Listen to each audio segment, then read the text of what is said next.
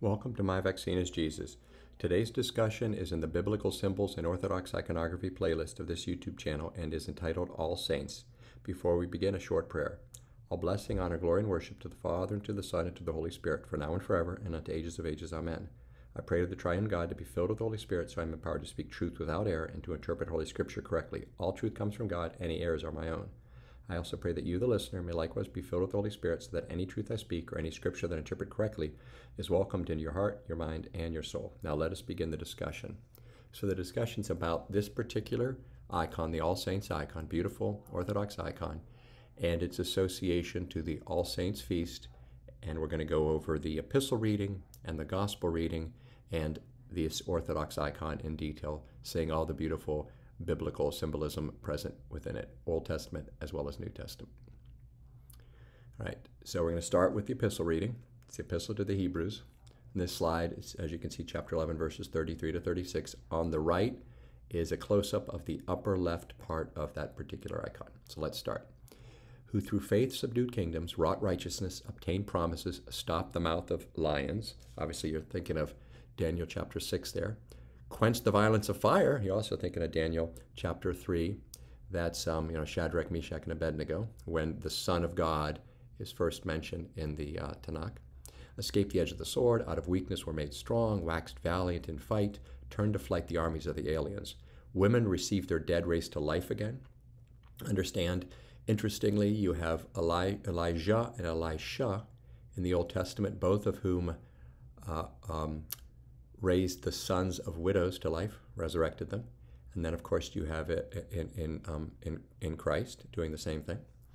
And others were tortured, not accepting deliverance, that they might obtain a better resurrection. And others had trials of cruel mockings and scourgings, yea, moreover, of bonds and imprisonment. So now let's look at this icon. So in the upper left there's King Solomon. Here there are a bunch of archangels. If you look closely, you can see they have those things coming out of their ears, which we talked about in the previous video. There we have the sun. Remember, the sun was made on the fourth day of creation, and the sun represents Christ. That's where the light comes from.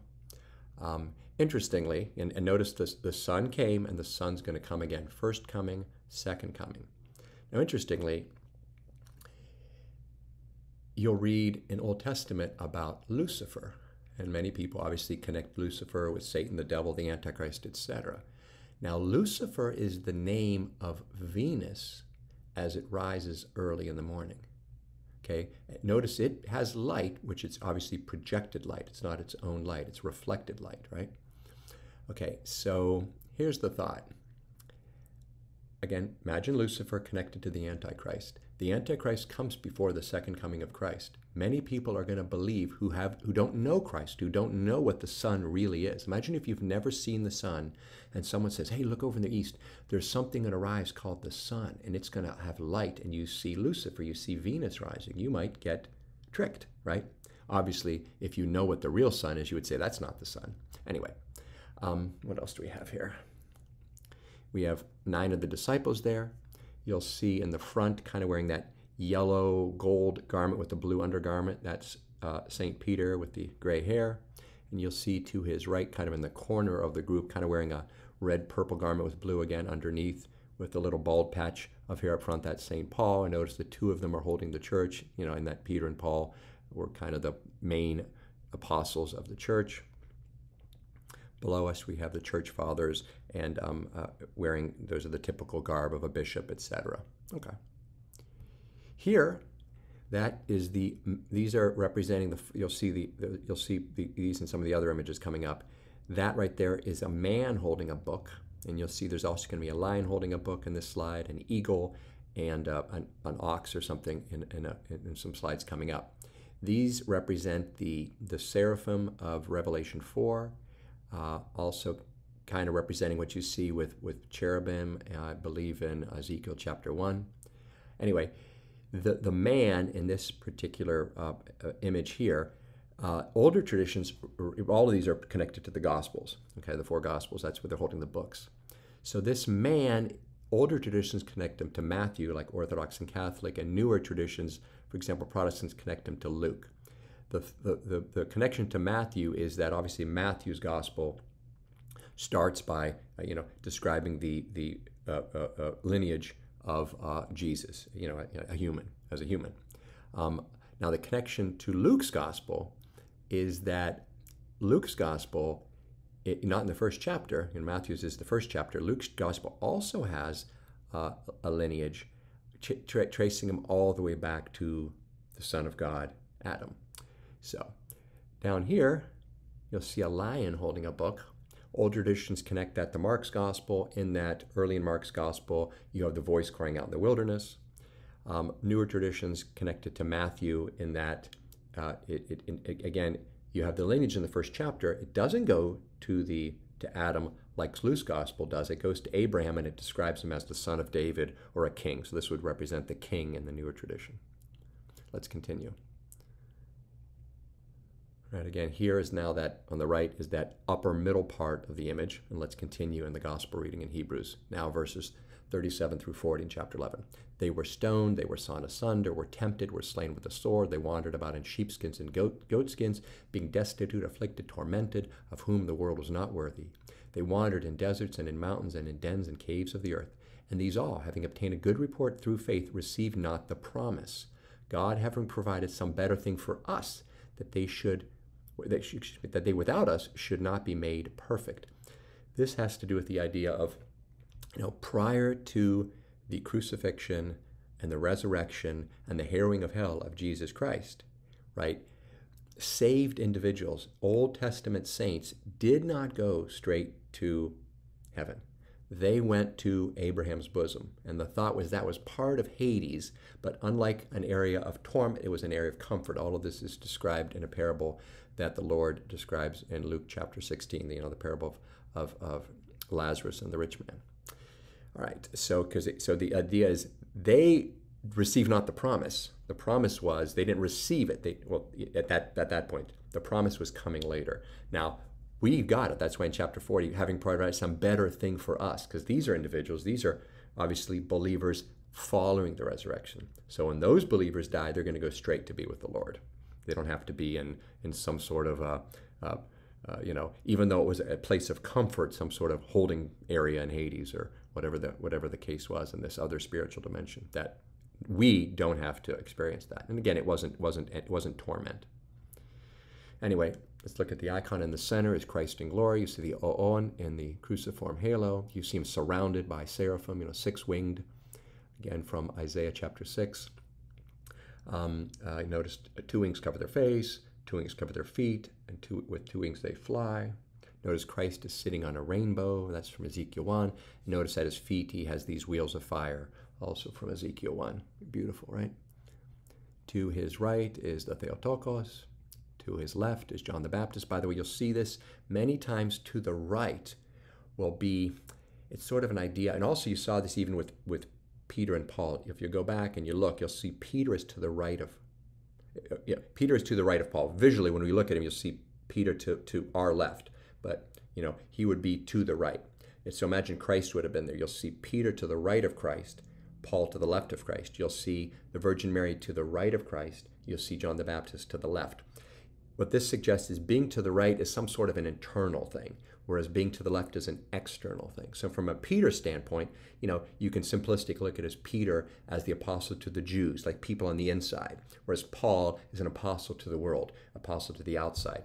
The Theotokos, had Christ within her. She presented him internally, whereas John the Baptist presented him externally to the world, with his baptisms and seeing the Christ and baptizing the Christ and talking, pointing him out as the Lamb of God, etc.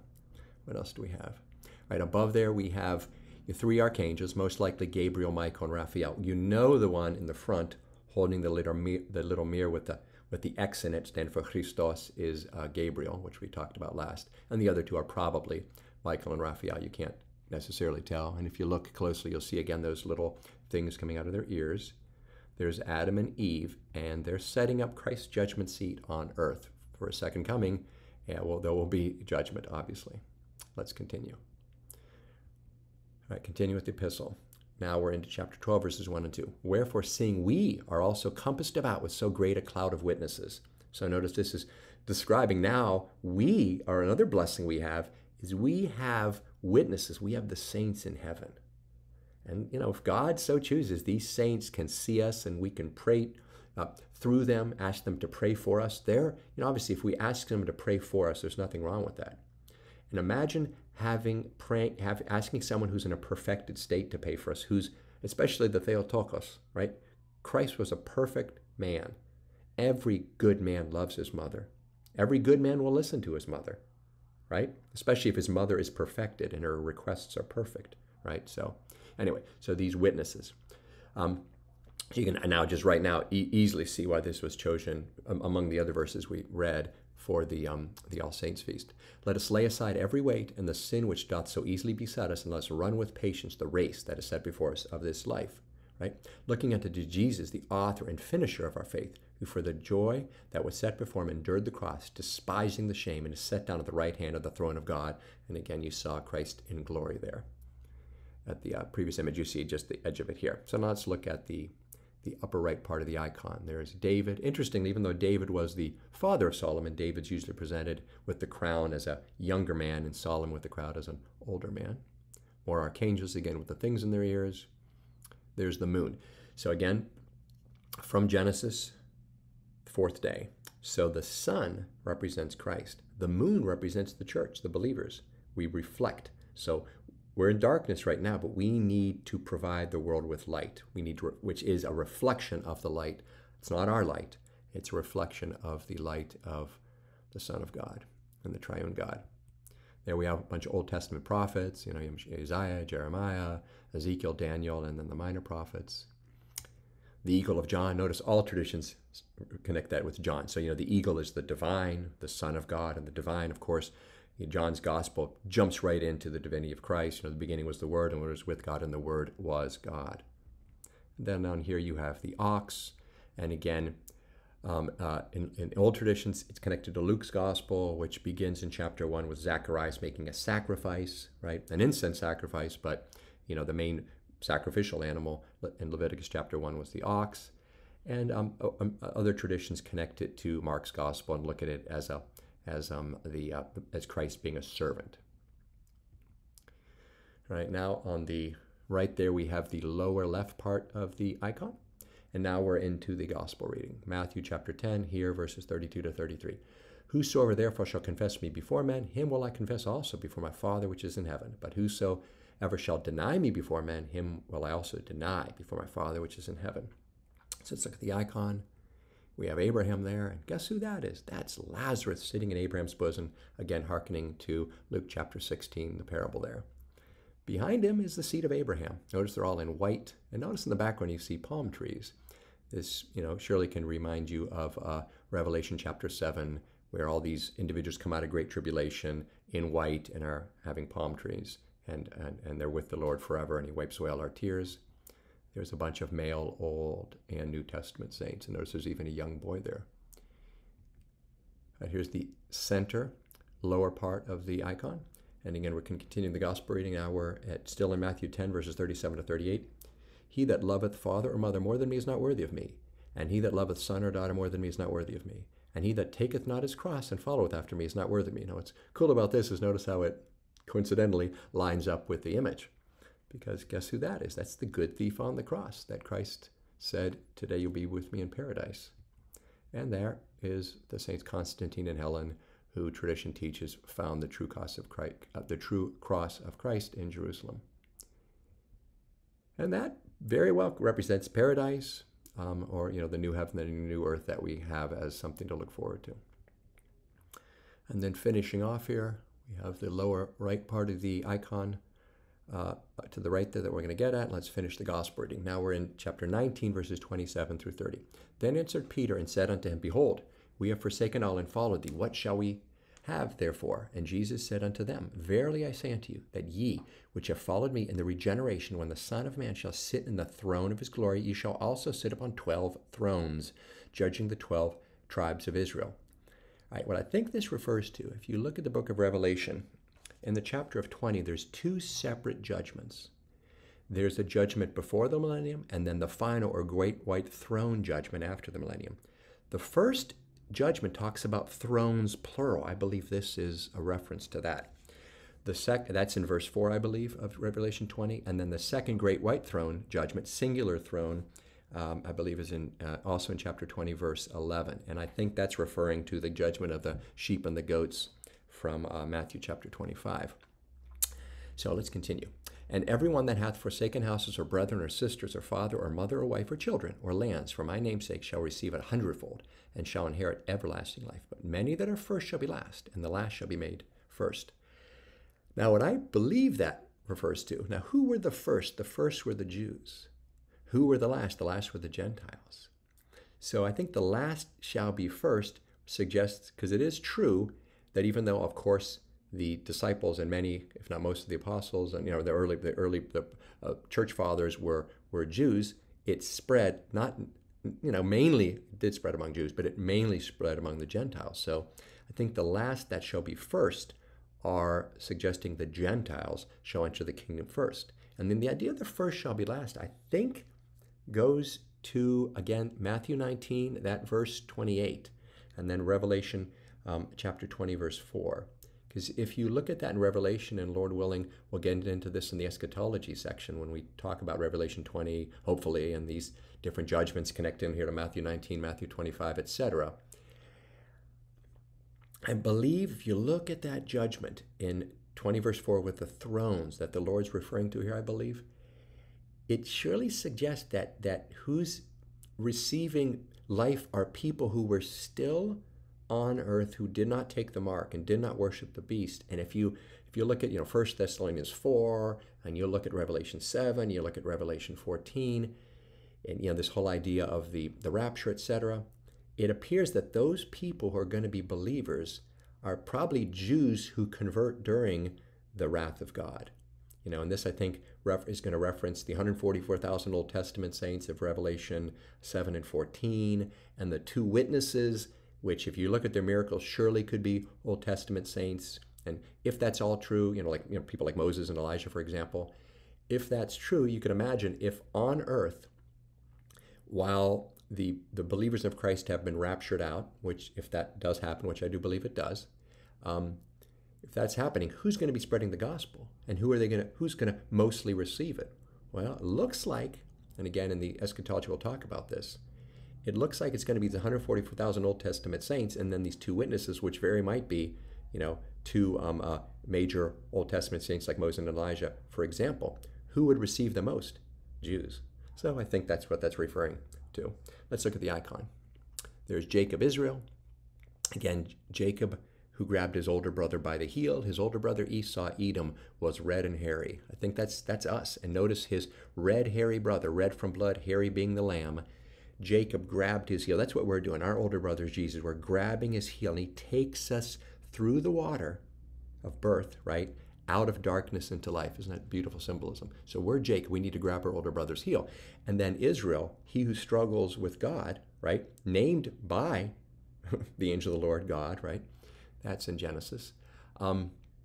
We're supposed to be Israel too. We're supposed to struggle with God in this wicked world, doing things for his glory, etc. And then notice what he's holding there. Jacob, Israel's holding his 12 sons, right? We have what? Reuben, Simon, Levi, Judah. We have Dan, Naphtali, Gad, Asher, Issachar, Zebulun, Joseph, and Benjamin. There they are. And then we have female Old Testament saints there. Beautiful. All right, there's the image. I pray I spoke truth and interpreted Holy Scripture correctly so that this discussion might have been a blessing to you, the listener. All truth comes from God. Any errors were my own. If it was a blessing to you, I would greatly appreciate if you could like, comment, share, subscribe to the channel. Lord willing, we shall meet again. May the Holy Trinity bless us all.